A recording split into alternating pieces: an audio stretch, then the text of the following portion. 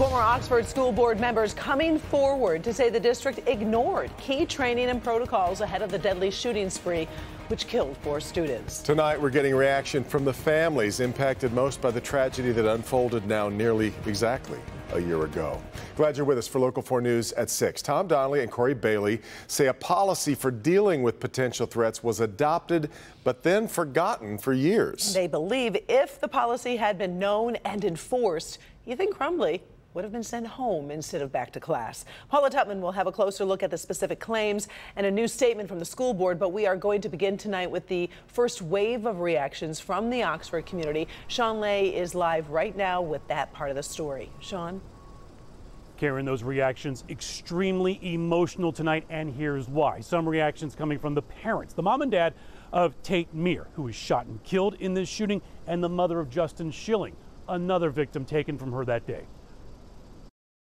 There was a playbook that should have been followed, and it wasn't followed. Buck Myre, the father of Oxford High School shooting victim Tate Myre, met with the whistleblowing former board members in an emotional meeting over the weekend. The former board members now coming forward saying the district's own playbook to stop a shooting was not followed. They're not really worried about the families that lost a loved one and worried about the kids that were injured physically and mentally.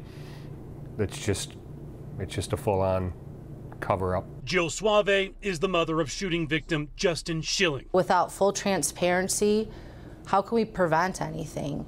It's beyond agonizing for us to have to wait a full year to have the details of what led up to this, what happened to our children. It's absolutely disgusting and offensive. Attorney Ben Johnson represents the Myre and Schilling families in a lawsuit against the Oxford School District, saying the suit is meant to hold school officials accountable. Where were they back then?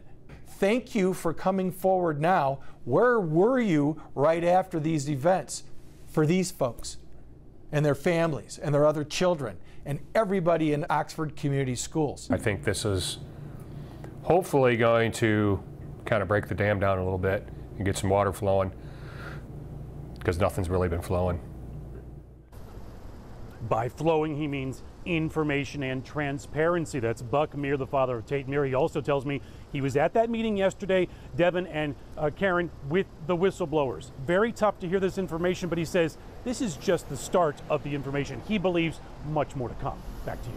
It's been so much time has passed and we still don't know everything. Yeah. All right. Thank you, Sean.